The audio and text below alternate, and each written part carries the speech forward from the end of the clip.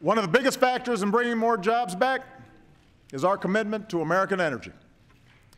The all-the-above energy strategy I announced a few years ago is working, and today America is closer to energy independence than we have been in decades.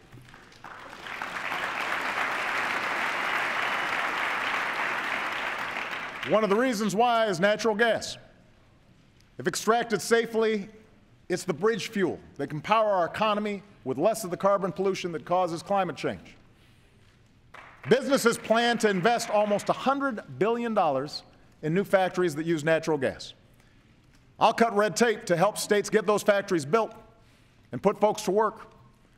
And this Congress can help by putting people to work building fueling stations that shift more cars and trucks from foreign oil to American natural gas. It's not just oil and natural gas production that's booming. We're becoming a global leader in solar, too. Every 4 minutes, another American home or business goes solar. Every panel pounded into place by a worker whose job cannot be outsourced. Let's continue that progress with a smarter tax policy that stops giving $4 billion a year to fossil fuel industries that don't need it, so we can invest more in fuels of the future that do. Our energy policy is creating jobs and leading to a cleaner, safer planet.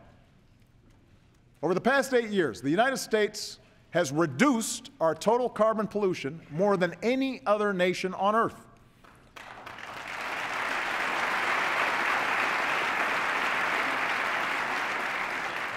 But we have to act with more urgency, because the changing climate is already harming Western communities struggling with drought and coastal cities dealing with floods. That's why I directed my administration to work with states, utilities, and others to set new standards on the amount of carbon pollution our power plants are allowed to dump into the air. The shift to a cleaner energy economy won't happen overnight, and it will require some tough choices along the way. But the debate is settled. Climate change is a fact. And when our children's children look us in the eye and ask if we did all we could to leave them a safer, more stable world with new sources of energy, I want us to be able to say, yes, we did.